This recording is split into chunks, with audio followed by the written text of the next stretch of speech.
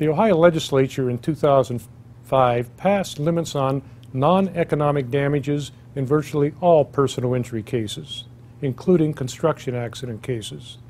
Those limits are over and above full compensation for economic loss, such as lost wages, medical bills, and the like.